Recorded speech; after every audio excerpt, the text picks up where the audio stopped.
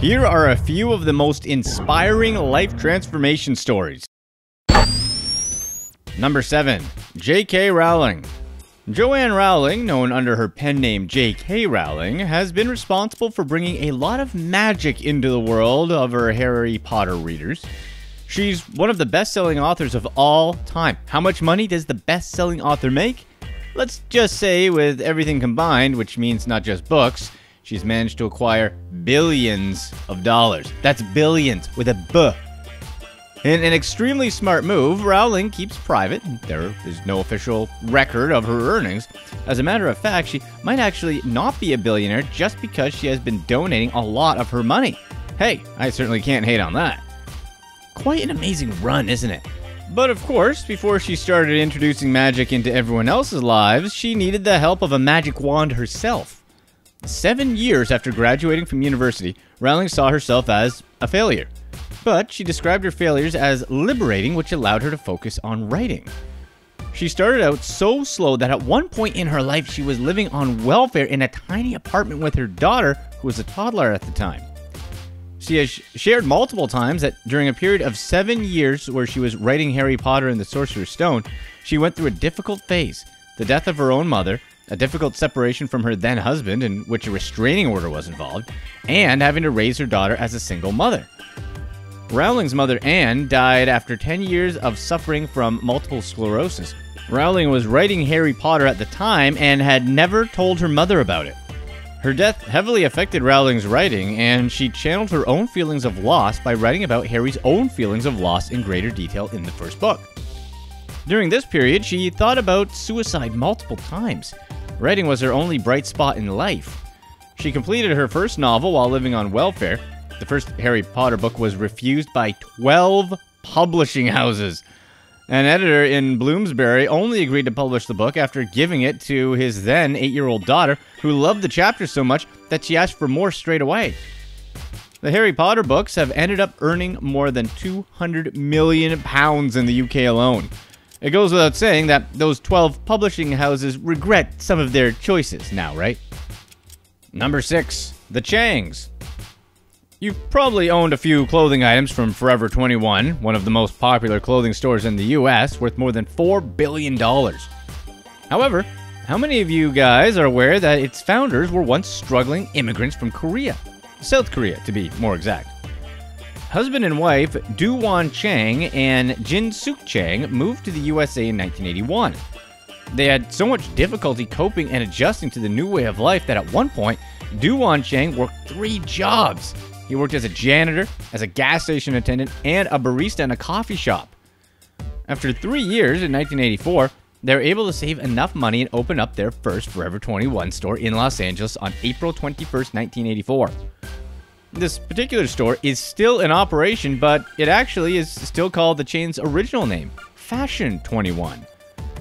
In its first year in operation, Fashion 21 sales totaled $700,000, which is a huge success by anyone's standard. By 2013, there were more than 480 stores and revenues of $3.7 billion. Originally, Forever 21 only sold clothes for women, but later expanded to sell menswear. Most Forever 21 stores now sell clothes for both men and women.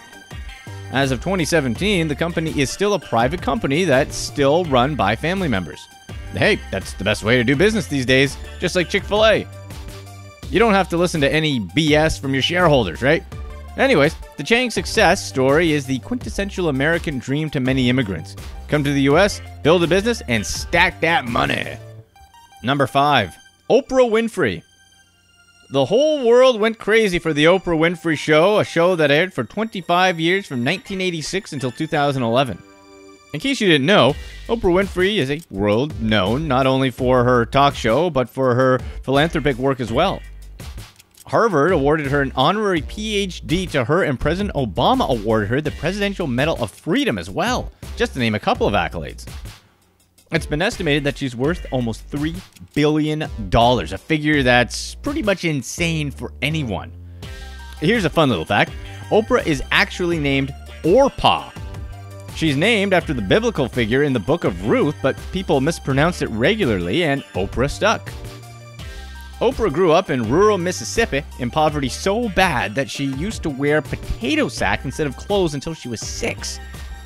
She lived with her grandmother, who was very strict. Oprah learned how to read by the time she was 3. Even from an extremely young age, she felt surprisingly comfortable doing public speaking.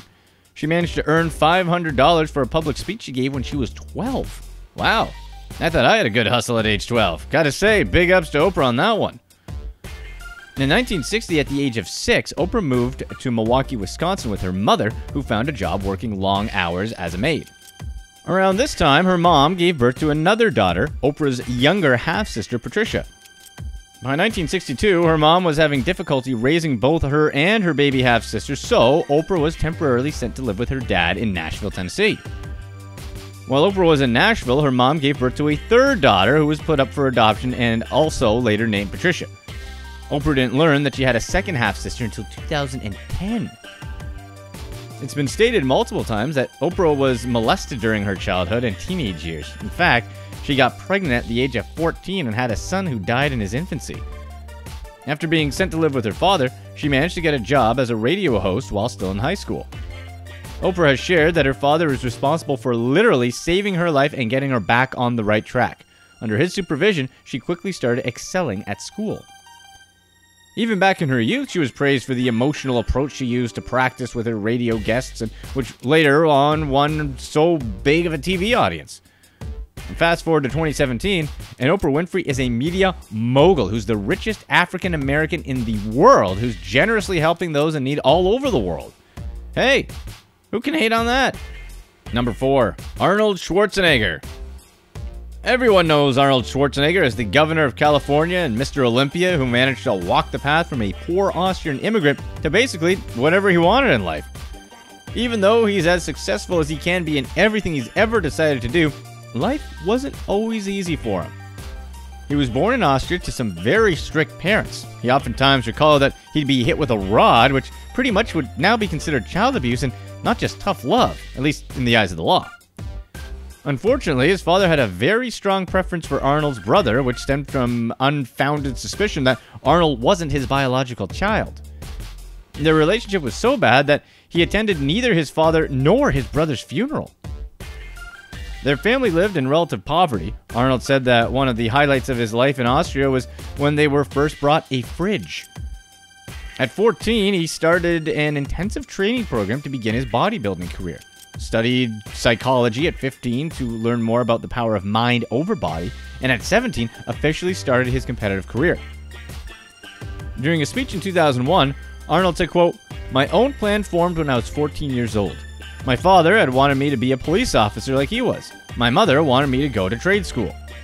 Schwarzenegger moved to the US in 1968 at the age of 21 thanks to his bodybuilding skills.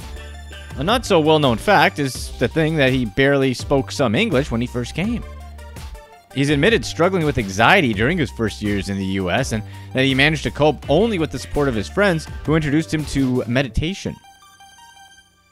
It was his time as a bodybuilder that taught Arnold what it took to be a champion as a bodybuilder and life in general.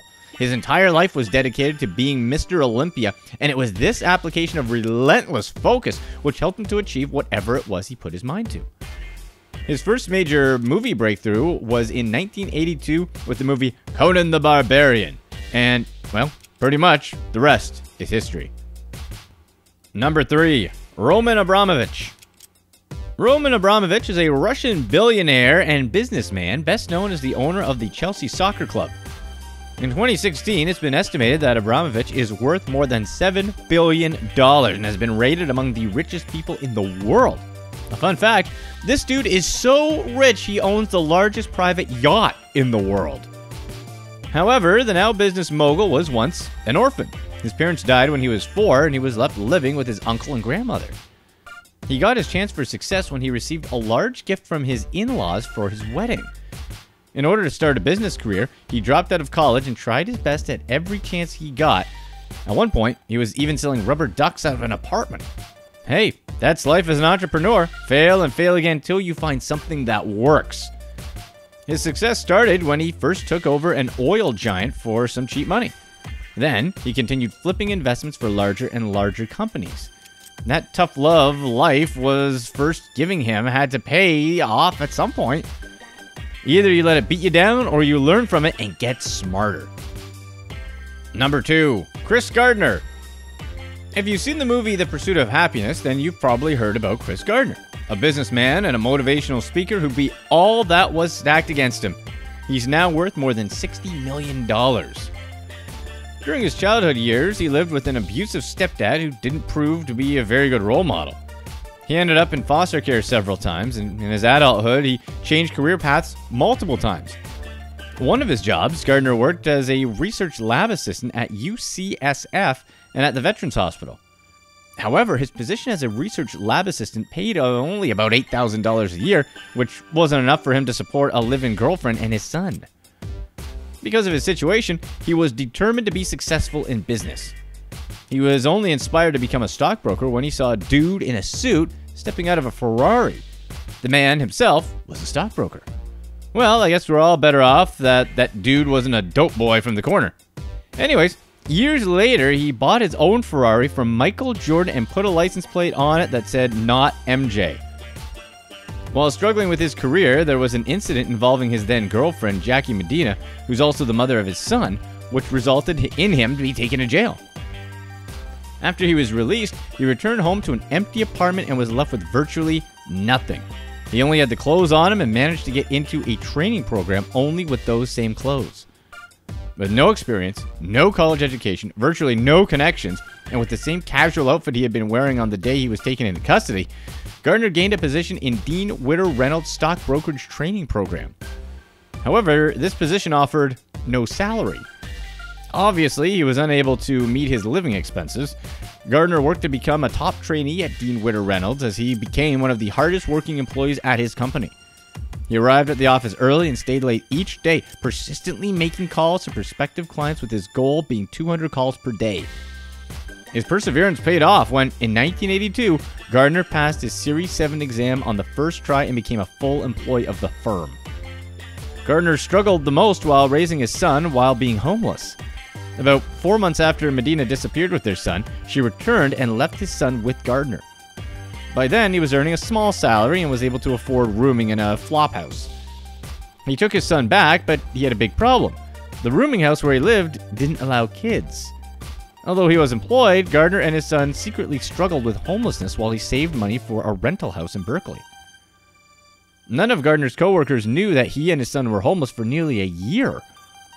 Gardner often scrambled to place his child in daycare. He stood in soup kitchens and slept wherever he and his son could find safety. In his office hours, at flop houses, motels, parks, airports, on public transport, and even in a locked bathroom at a BART station. They did this for almost a year. A year! Just unbelievable. In 1987, Gardner established a new company with startup capital of $10,000 and a single piece of furniture, a wooden desk that doubled as the family dinner table. The rest is pretty much a success story. He ended up selling his stake in his company in 2006 in a multi-million-dollar deal. As of 2017, Gardner travels for more than 200 days per year and gives motivational speeches around the country. Good to see this man is still doing well, but I gotta say, if you really want something, you really don't need motivation, because if you do, you really don't want it. Number 1. Cristiano Ronaldo. Cristiano Ronaldo is often described as one of the best soccer players of all time. He's been awarded the FIFA Player of the Year award 3 times and has scored more than 500 goals in his lifetime. As of April 2017, he plays for the soccer club Real Madrid from Spain and is the captain of Portugal's national team. His annual salary only from the Real Madrid club is $50 million per year, and that's not including the bonuses. Not too bad for a 32-year-old, right? However, you'd be surprised to learn that life didn't always go so smoothly for him. He was born on the island of Madeira, Portugal, to a low-income family. His father was a gardener and his mother worked various low-profile jobs. Ronaldo himself mentioned that he grew up in poverty, living in a house with a tin roof where he had to share a room with his 3 older brothers and sisters. His father used to drink excessively, in fact, so much so that he died from a kidney disease in 2005. His mother struggled a lot to bring up a family with 4 kids that she didn't pick between jobs. Sometimes she'd work day and night shifts as a chef or a cleaning lady just to support the family. However, Ronaldo's parents were able to recognize that Ronaldo had special talents. It was clear by the age of 10 he would be winning big time. He was so passionate about soccer that he would only eat, sleep, and train all the time. By age 14, Ronaldo believed he had the ability to play semi-professionally and agreed with his mother to stop his education in order to focus entirely on soccer. However, only a year later, he was diagnosed with a racing heart, a condition that could have forced him to give up playing soccer. Faced with the possibility of mediocrity in his life, he decided to undergo an operation in which a laser was used to cauterize the affected area of his heart. Yeah, not gonna lie, that takes some balls. And get this, he was discharged from the hospital hours after the procedure and he resumed training only a few days later. I really don't want to bore you guys with the details, but basically talent and hard work took him to the top. Today, he's one of the best soccer players in the game, if not the best, but we can't just throw Lionel Messi out of this conversation that easily. Here's what's next. World War II escalated. Someone needed to stand up to Hitler, and that man was Winston Churchill.